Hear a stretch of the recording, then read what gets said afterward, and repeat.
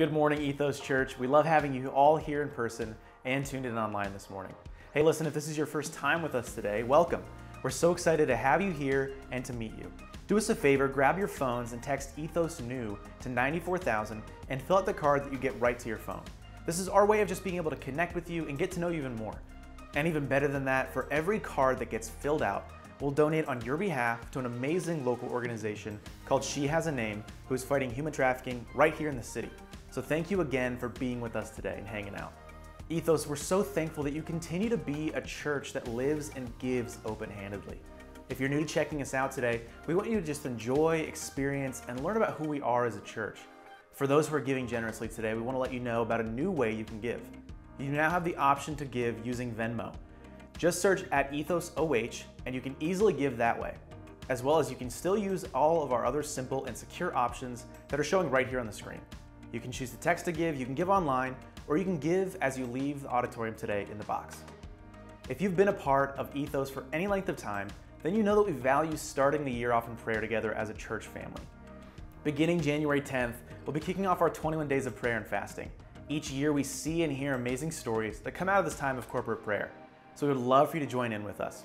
Mark your calendars and stay tuned for more details this week.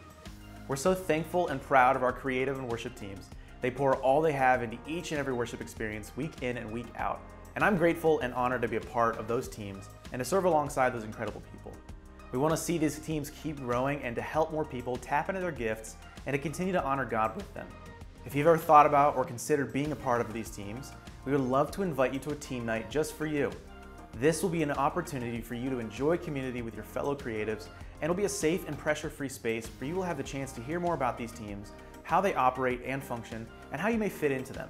I personally am so excited to see you there. Join us Monday, January 17th at 6 p.m. and stay tuned for more details. Well, hey, thank you so much for being here today. We're so excited to dive into a new teaching this morning. Let's lean in together. Well, good morning, everyone.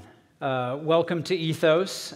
For those of you who were expecting JS this morning, you got him, but not Jordan Smucker. So Jordan is sick today. My name is Jamie Schisler, and it's a privilege to be able to teach this morning. Jordan, if you're listening, we hope you're feeling better. But welcome, everyone, and Happy New Year. The New Year tends to be a time where some of us maybe are checking church out again for the first time, or maybe we made a commitment in 2022. I want to reconnect with God a little more. I'm going to come to church a little more. And if that's you today, online or here in person, well, welcome. Welcome to Ethos. We're really glad that you're checking us out in the new year. As I said, my name is Jamie Schisler, and I'm a member of the stewardship team here at Ethos. That's our governance team, our board of governing elders at the church.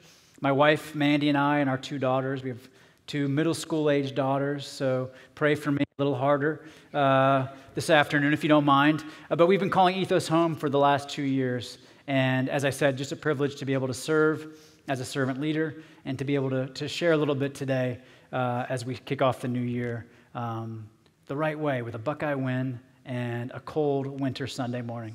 So before we dive in, let's just invite God into our space. Heavenly Father, we thank you for this morning. We thank you for new beginnings and new years. And just thank you for this space. Thank you that we have a space to worship you, hear your word, and just grow in community together. We thank you for this community that we call home, that we're able to worship freely and honor you in all that we do. May we just, God, please you this year and what we choose to prioritize in our lives and maybe press into the plans you have for us. We pray this in your Son's name. Amen. Well, to get to know me a little bit better, because some of you may not know a lot about me, I wanted to share a picture from my childhood with each of you. So this is me on the left with my mom. I was maybe 12 or 13 years old at the time, and that's my dad and my brother on the right. And in the middle, this guy was actually like a really big deal. I don't know if anyone in the room recognizes this guy, probably not a ton, but this gentleman's name was Willard Scott. And Willard Scott was a weatherman for the Today Show.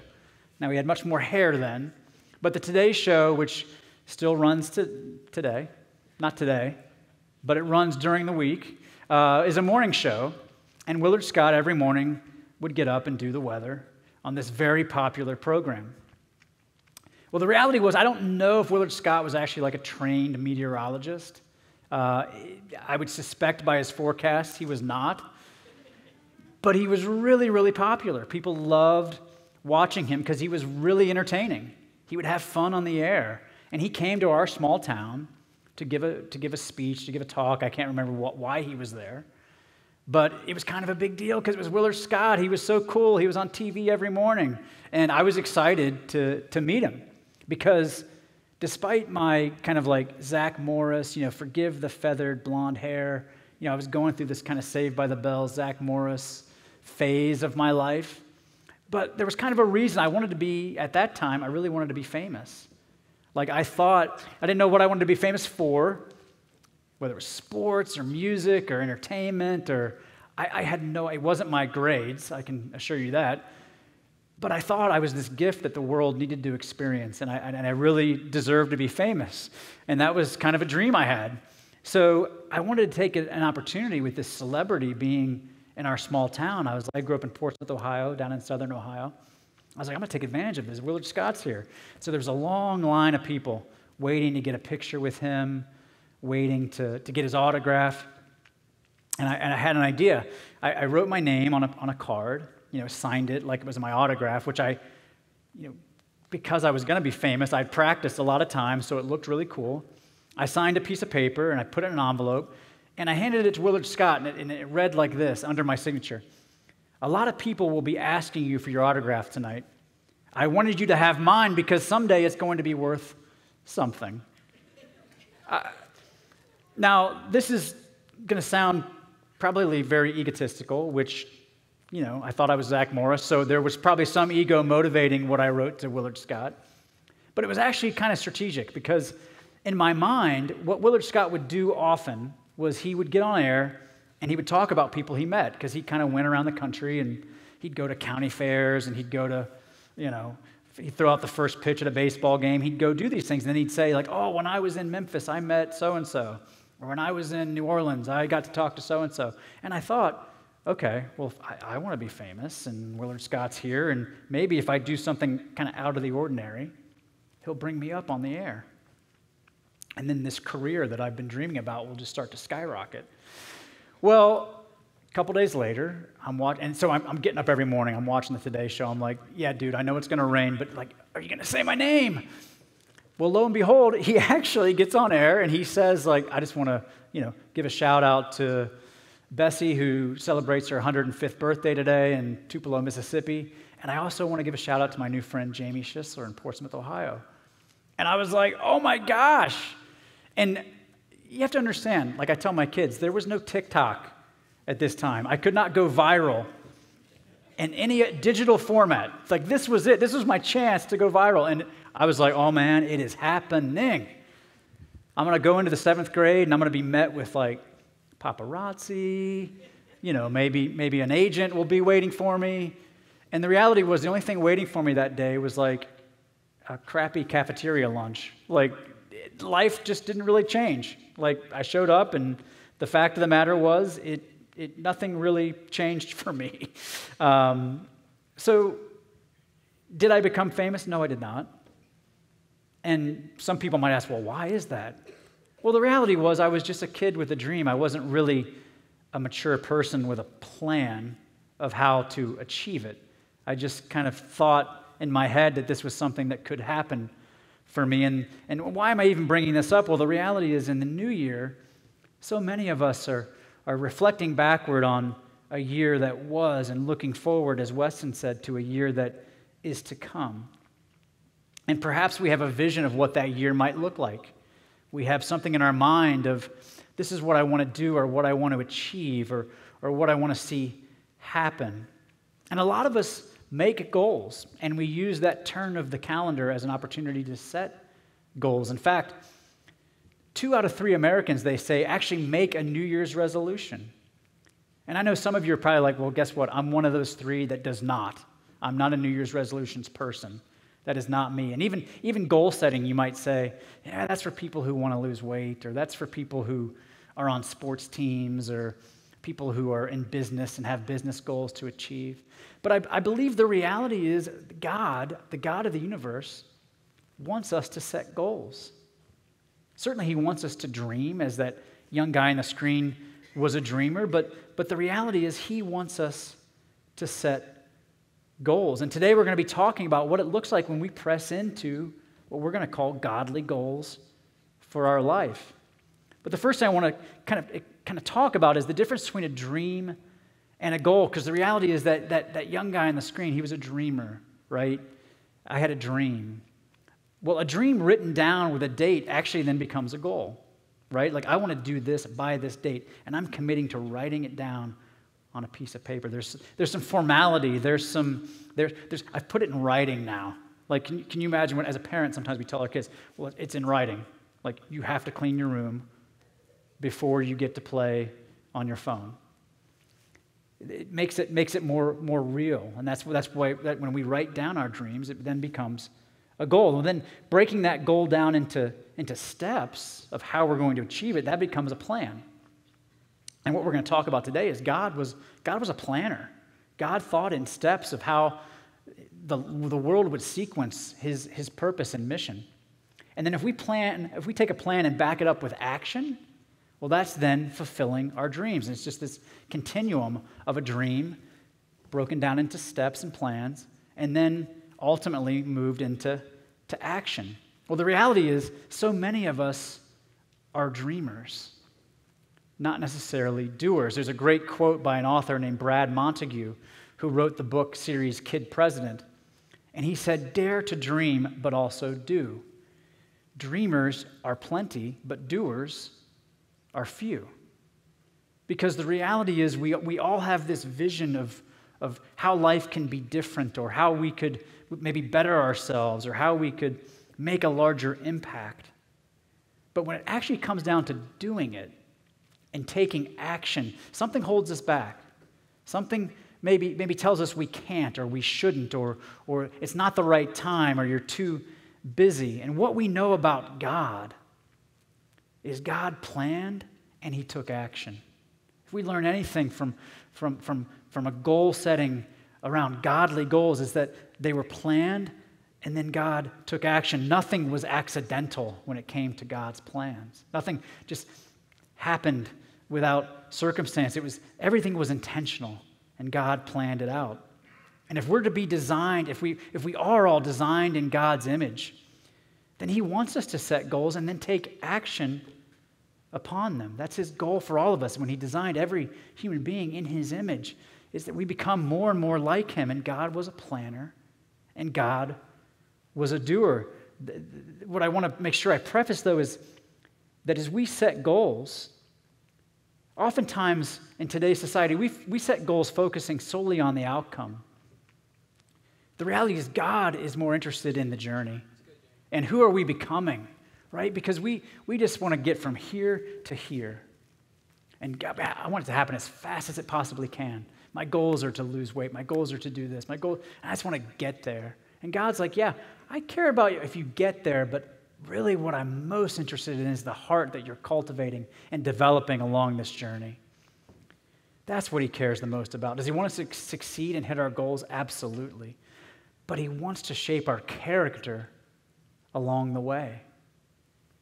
And that's the first thing we'll talk about in setting godly goals. And the first thing to know about it is that setting godly goals actually draws us closer to God. This is really the foundation of what we're going to talk about this morning. Because as I said, the reality is our God was a goal setter. Our God was a planner. Our God was a doer.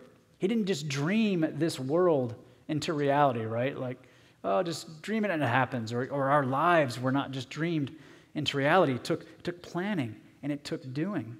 We see on several occasions in Scripture God talking about plans, and specifically plans for our lives. This is Psalm 139, verse 15 and 16, where David writes, "You saw me before I was born.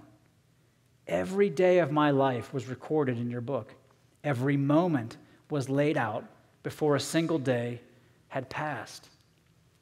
Now, imagine this, the planning that took place here. Every day of everyone's life recorded and written down and thoughtfully planned out. I have a hard time even getting my calendar straight, before a busy week at work, or planning a vacation and enough things that we're going to do during the week. And the God of the universe said, man, I'm gonna plan this out.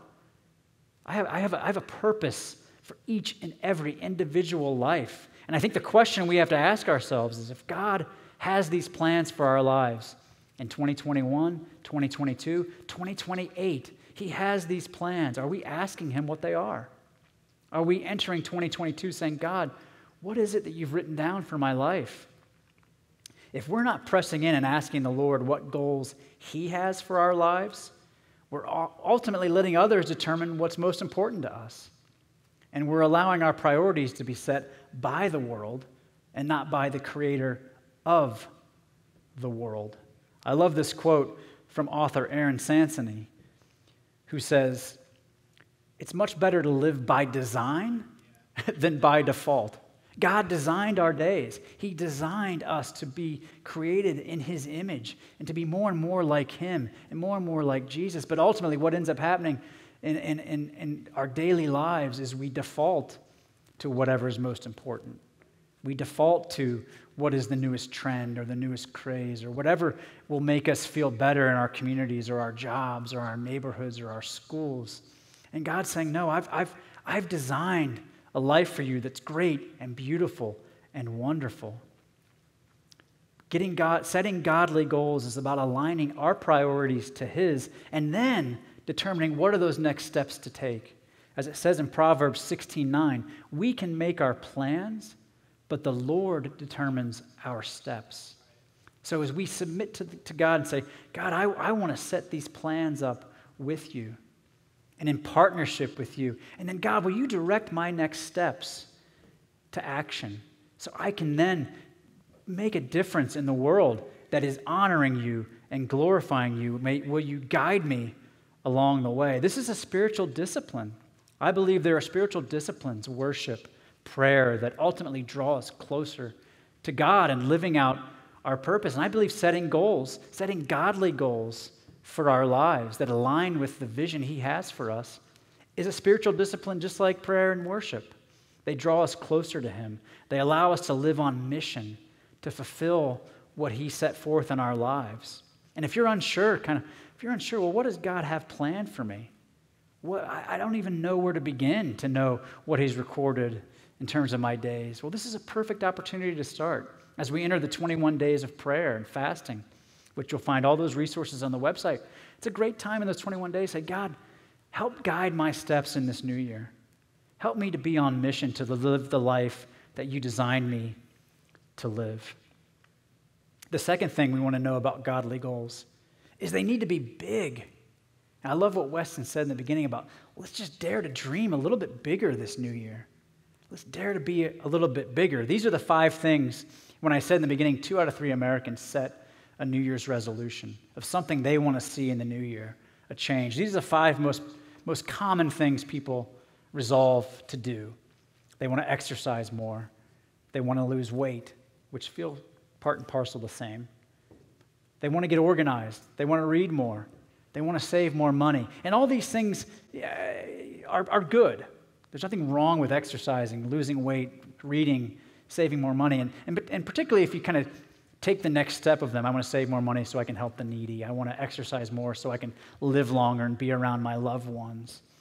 But if you kind of just look at them in isolation, without any context and without any words after each of them, they're actually kind of vague. They're actually kind of small. Reading more, okay, reading what? Reading how often? Exercising more. Well, how much are you exercising now? More might mean walking from here to the end of the stage. I don't know. In my mind, they are things that we know in some way we can actually achieve on our own.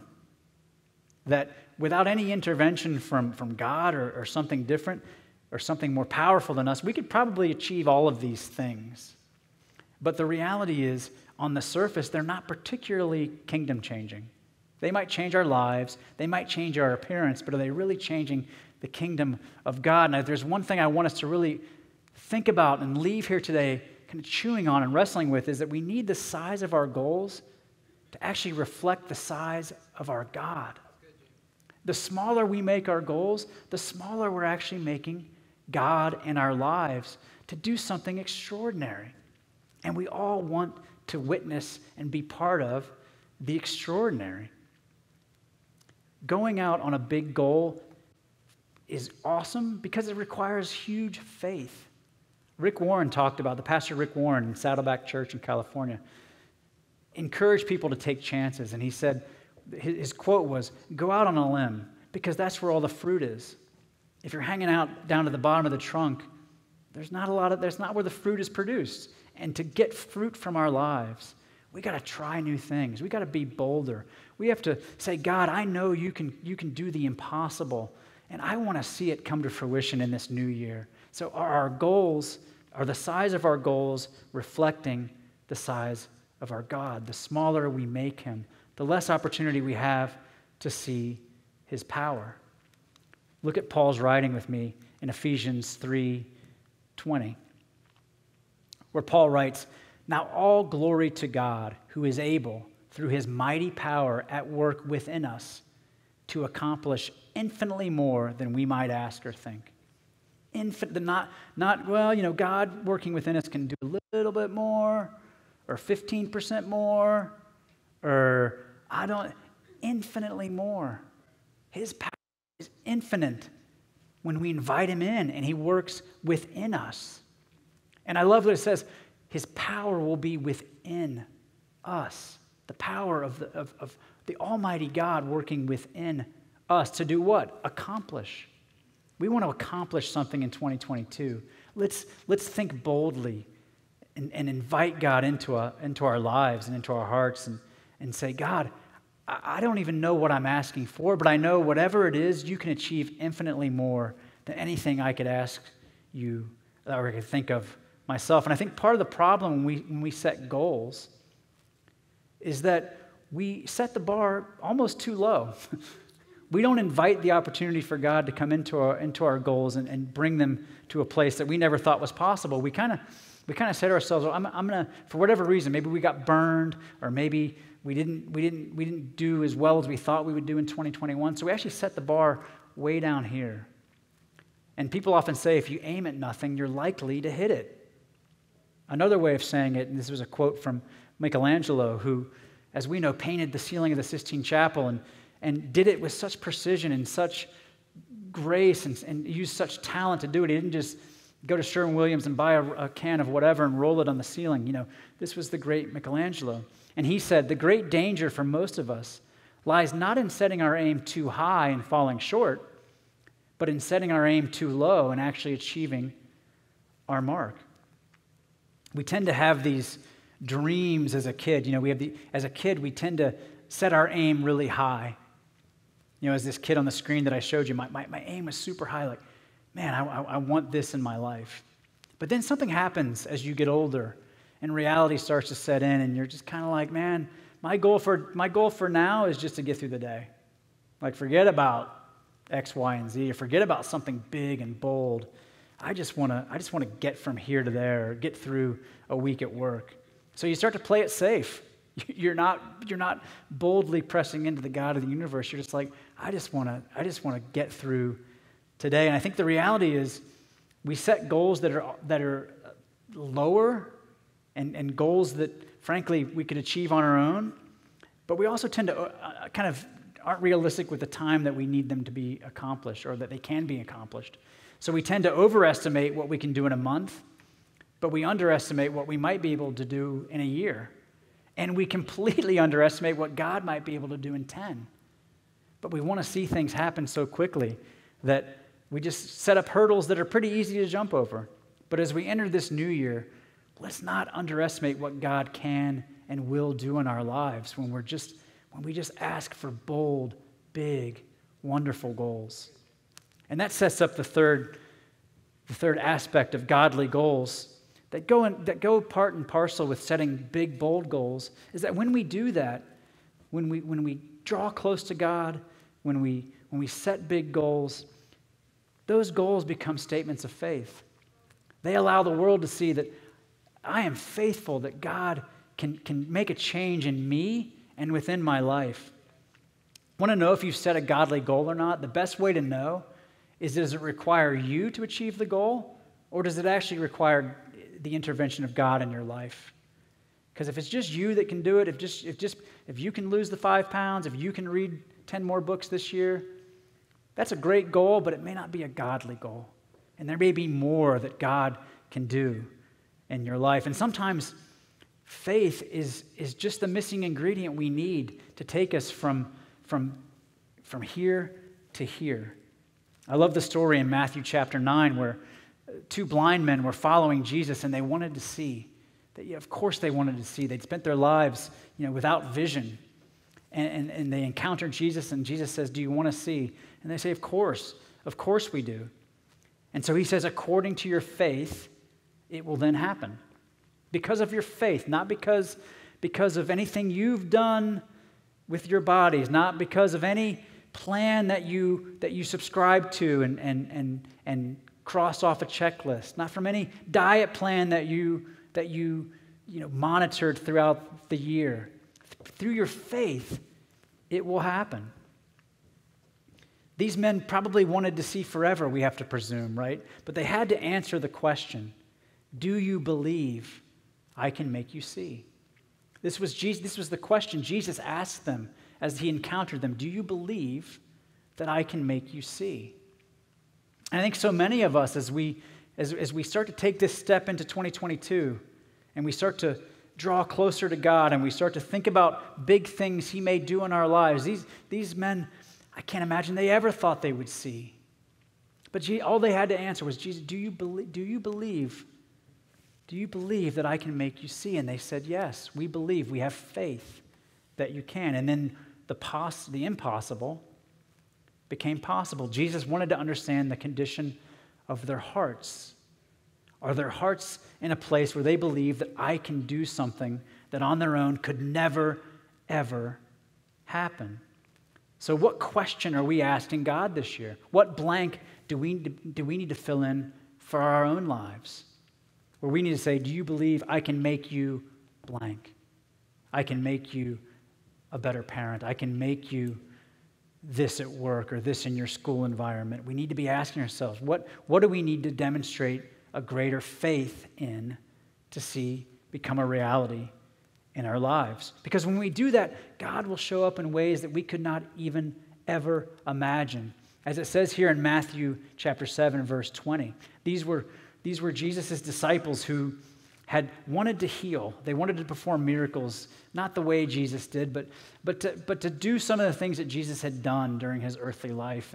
And they wanted to do some of these things and help heal people that were ailing. And they said to Jesus, why can't we do it?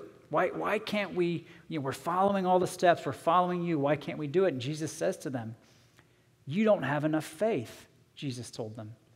I tell you the truth, if you had faith even as small as a mustard seed, you could say to this mountain, move from here to there, and it would move. Nothing would be impossible. Now, it's inexplicable to even think about telling a mountain to move. We have a hard enough time telling sometimes our kids to move from the sofa to their rooms. Imagine telling a mountain, but Jesus' point here was, it's through faith that the big, the bold, the mighty can become possible. Are we inviting those things into our lives? So we've talked about our goals drawing us closer to God, our goals being big, our goals, being examples and statements of our faith, of what's possible. The fourth thing about godly goals is that they take time. Very simply, we walk into a year where we want immediate results. In most things in life, we want the results to be fairly immediate so we can move on then to the next thing. And what we know about stories in the Bible of those who were so patient and following God is that oftentimes what God had set forth in their lives didn't happen immediately. It took time. I showed you those top 5 New Year's resolutions. And the reality is, after 32 days, most people had said, I've had enough. I can't keep doing this. 32 days. And it was, I'm kind of done. Because the reason is they weren't seeing the results yet. That was why most people had said, well, I said I was going to exercise more and I haven't. Or I was going to lose this weight and it hasn't happened yet. Or I was going to save money and I'm actually further in debt than I thought I would be. So you know what? No harm, no foul. 32 days, my life, no big deal. I'll move on to something else. But we have to understand when we press into what God has for our lives, the results may not be immediate. 32 days in, if you haven't seen that change yet, that you know God has pressed on our hearts, my prayer for you, for myself, for this church is that we don't throw in the white flag and surrender. Because it takes time. When we pursue what God's will is for our lives, as I said in the beginning, it's a journey where things will go up and go down and ebb and flow, but ultimately it's Jesus and God working on our hearts. But we've got to be patient. And I love that Weston brought up Hebrews this morning because it's such a wonderful book of where the author's writing to new followers of Jesus. These were Jewish people who had made the decision to follow Jesus Christ, and they were having a very hard time. They were being persecuted for being new and stepping out in their faith in Jesus. And so the author writes to them and says, do not throw away this confident trust in the Lord. I love the idea of being confident as we enter a new year. But he writes, do not throw away this confident trust in the Lord. Remember the great reward it brings you. Patient endurance is what you need now, so that you will continue to do God's will. Then you will receive all that he has promised. I love this because the idea of patient endurance, I love the juxtaposition. Because patience is something that we think of as being very passive, and endurance is something we think of as being very active. Like I'm a marathon runner, so I need endurance. I need strength. I need something physical to happen. But I also need patience, because if I didn't have patience when I was running, I'd probably flame out after mile 1. You gotta pace yourself. You gotta know that I gotta finish the race, and the first mile is not going to determine if I make it to the last mile. And I love what the author's saying here is he's saying, when you're following Jesus, when you're living a life on mission for God, you need patient endurance. The patience to slow down and say, this is God's timing, not my timing. But the endurance to keep moving and keep walking and keep moving forward. Two of the strongest examples, I believe, in the Bible of patient endurance were Moses and Noah.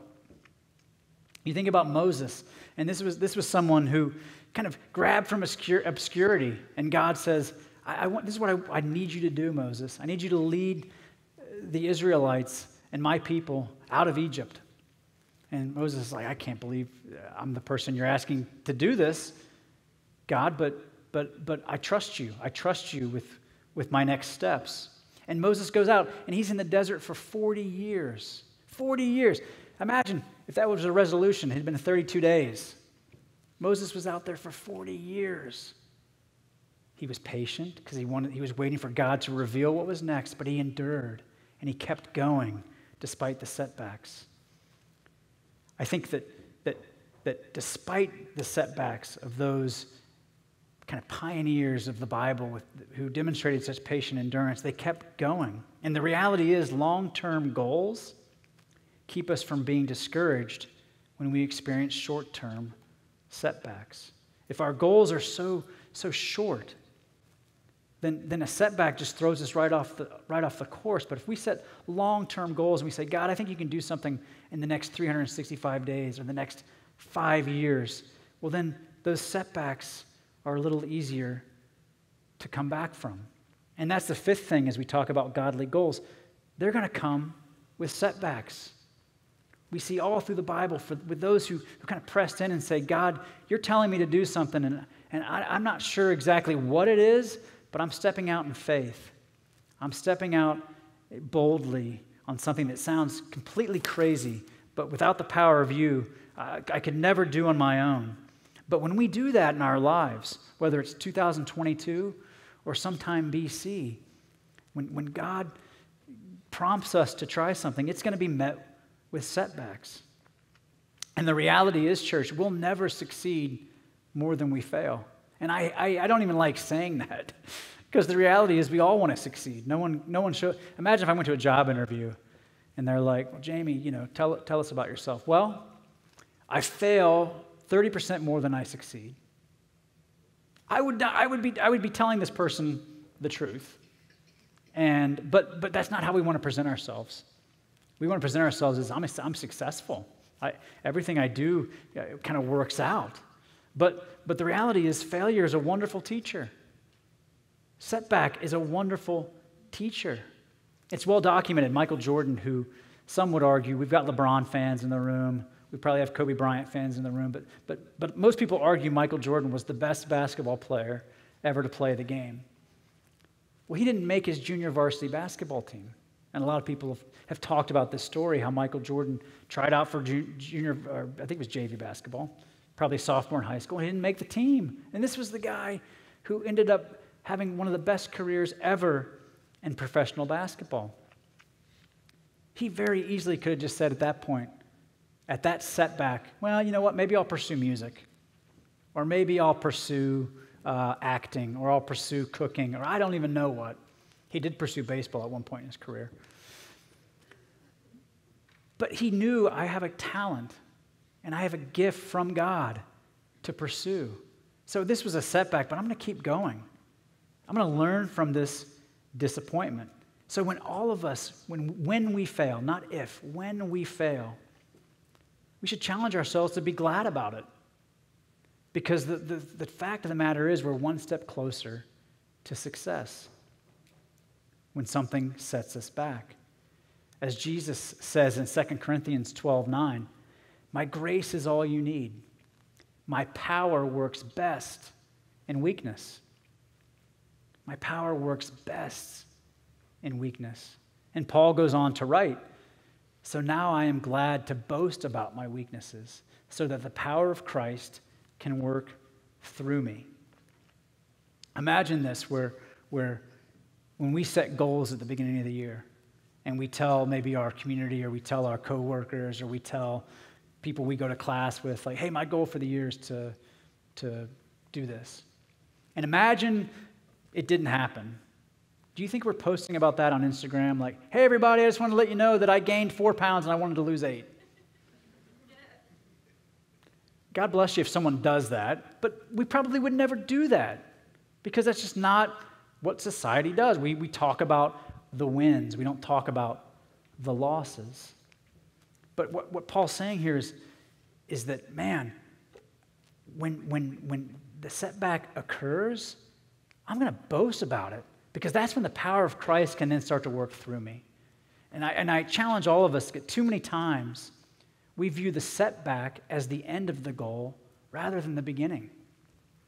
I believe when something happens, we set a goal out, and I want to accomplish this in my life, and then something goes wrong. And immediately we kind of say, well, maybe that's the end of that. Maybe I wasn't supposed to be that, or maybe I wasn't destined to be this.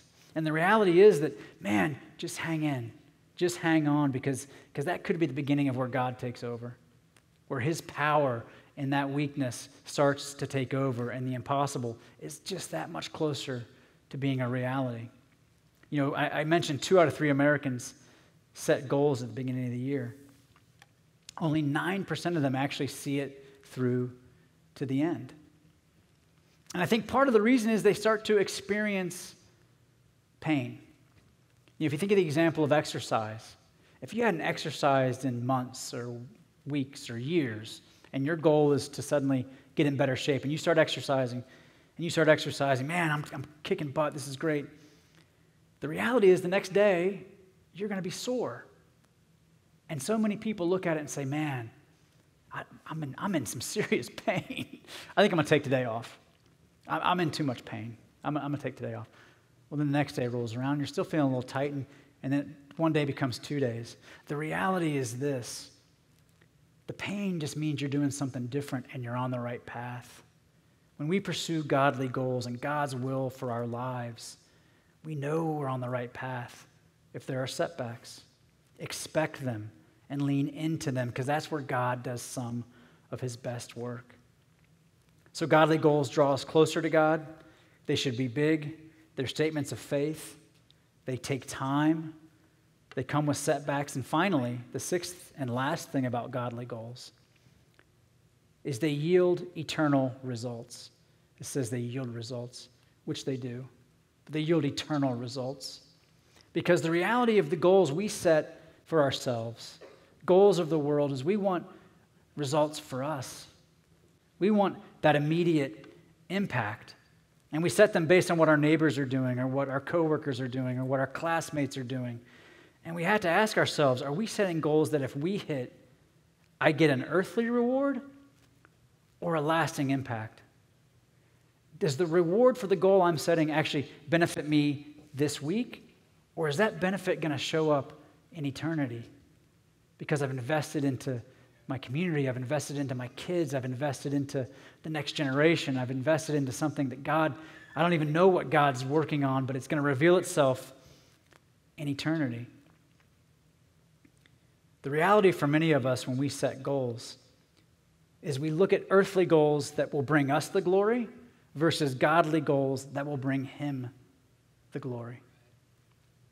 I want to be glorified by becoming famous, or I want to be glorified by losing this weight, or I want to be glorified by reading that book or appearing this way in my community. And the fact of the matter is, what God's most interested in for all of us, the goals He planned out for our lives, is where the glory goes back to Him. Where the glory goes back to Him in everything that we do and everything that we accomplish and everything that we achieve. The glory goes back to Him. So are we in a cycle, ethos, or a rut of pursuing goals where all the glory goes to me or the glory goes to our Maker? That's what we need to think about this new year as individuals and followers of Jesus. How do we set goals and prioritize our life so everything we do and everything we touch brings glory to God? And we need to start today, not because today is a new year. It's the second day of the new year, but it's a new year.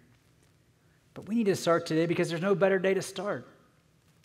We can go home today and ask God, what are your goals for my life?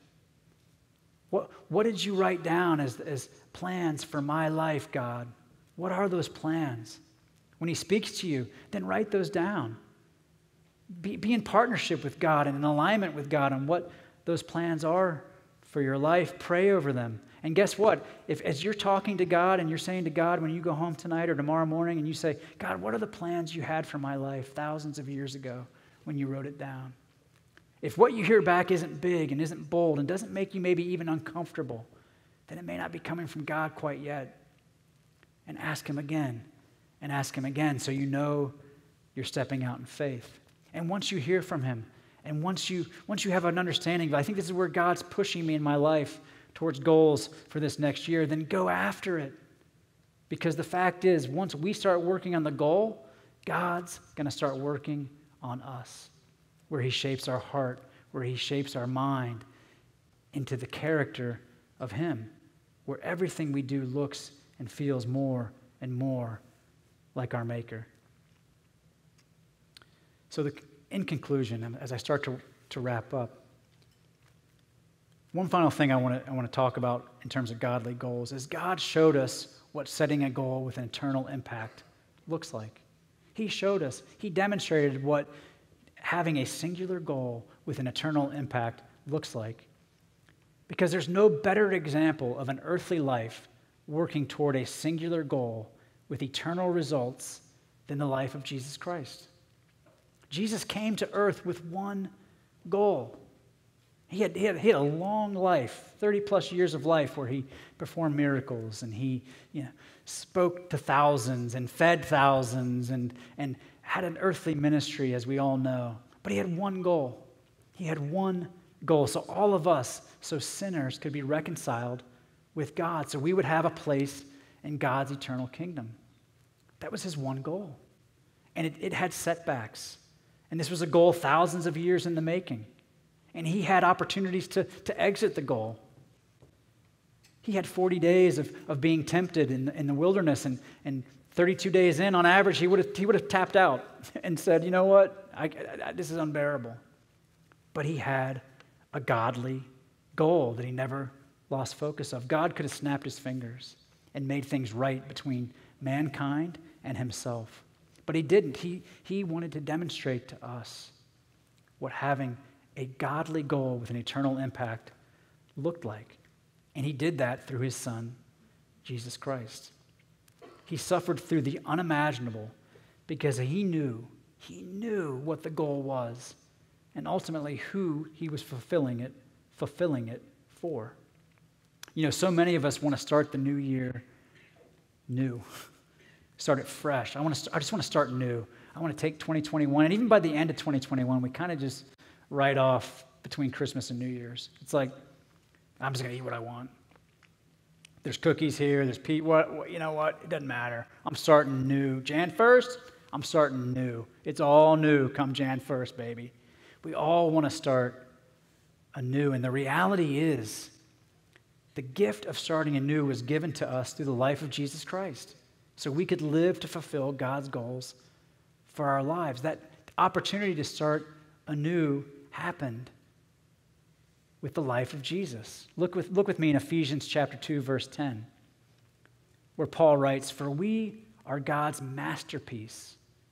He has created us anew in Christ Jesus, so we can do the good things he planned for us long ago." This passage really just summarizes everything we've talked about. You know, first of all, we're God's masterpiece. I think too many of us set our goals for the new year thinking we're a mess and not a masterpiece. I'm a mess, man. I ate way too many holiday cookies, so I got to start working out again. I'm a mess. Last year I had a really bad year at work, so I need to set goals in this part of my life. And I would challenge all of us, myself included, because no one thinks they're a bigger mess in this room than I think of myself. I'm a masterpiece. God, I'm your masterpiece. Let me press into the goals you have for my life. Why? Because I'm then created anew. Not because the calendar says I'm new, but because your son gave me the opportunity to be new. We were given that opportunity through the blood of Jesus. Why? So we can go do the good things that were planned for us long ago. It all comes full circle back to Psalm 139, where God had planned our days. He strategized our days. Planning is not fun. You know, the fun part of a project is the end part. Because if you think about we're looking to build a property on Africa Road, the fun part's looking at renderings of the property. Because you're like, oh man, that's what it's going to look like when it's done. That's awesome. You know what the tough part is? The planning. Looking at blueprints and sketches and land graphs. It's like, oh man, he did the planning for us. He laid it out. He laid out the blueprints. And we can pursue it based on the life and the sacrifice of Jesus. That's amazing. We have a fresh start. And we don't have to wait to a new year to experience it. It's available to us right now. So God has these plans for our lives, and they are good. He sent his son to wipe away our past so he can pave the way for our future.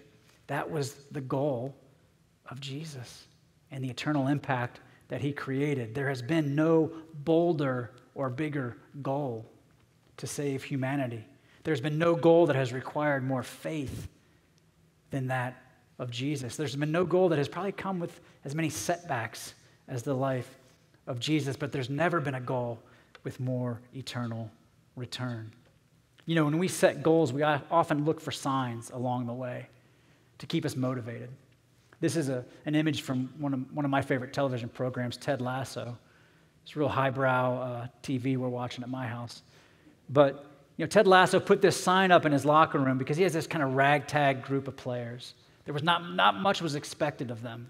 You know, they were the show's kind of like Major League, the movie, where the owner's trying to tank the season, and she brings together these kind of players that no one expected them to win, no one expected them to do well. They hired this kind of bozo coach, Ted Lasso. Nothing's expected of him. Actually, he was hired because they were expected to lose. So she wanted to find the person who would lose the most. So he puts this sign up above the door, just believe. Guys, if we just believe that, you know, we can do it. And so many of us, we set these goals at the beginning of the year and then we leave ourselves little notes along the way. You can do it. You can do it. I believe in you. We try to motivate ourselves. We try to motivate others around us. And I would challenge us this year, if we're looking for a symbol or something to keep us motivated on godly goals in 2022, keep us motivated, a symbol or a sign that could keep us on a godly path towards living out his purpose, then I think the symbol is really the cross. The cross that symbolized, as I said, the most bold goal ever of saving me and you and sinners, that we could be with God and we could live anew. That was the purpose of the cross. Think of the sacrifice Jesus took upon his body, allowed his body to be broken. As we sometimes think about how do we make our bodies more beautiful, Jesus thought, and how can I make my body more broken so that you can live free and you can experience my grace and my power? And that's my hope for all of us in 2022 as we walk in with faith. We walk in with the cross as a reminder that we can overcome through God's power. We can overcome and we can experience freedom and glory and purpose far beyond anything we could ever possibly imagine. Pray with me. Well, Heavenly Father, we thank you that you're a planner. We thank you that you laid out our days, that you loved us so much that you would go to those depths to say, I have a plan for you, for your life. That you're a God who's patient. That you're a God who understands that we're going to mess up and we're going to make mistakes. But you sent your Son to say those mistakes are in the past. Those mistakes, they're wiped away. They're clean. You're made anew through the blood of Jesus. God, may we enter this new year just boldly pursuing what you have for us in our lives. May it feel uncomfortable. God, may it feel slightly uncomfortable or maybe a lot uncomfortable, because we know at that moment is when we're inviting your power in, when it no longer is about what I can do, but it's all about what you can do when I surrender myself to your will. God, we thank you for today, and we love you so much. Amen. Well, I just want to thank everyone for coming today, and I encourage you this week to really press in and ask God, invite God in to show you what plans he has for you in your life. If you need prayer for any reason this morning, our prayer team is going to be up front. Please come up and ask them to pray with you, and we would love the opportunity to pray over you and for you and with you. And join us next week. We're kicking off a new series that we're calling Emotionally Healthy Relationships, and Jordan will be back to kick that off. But have a great rest of your Sunday. Thanks for coming, and you're dismissed. Thank you.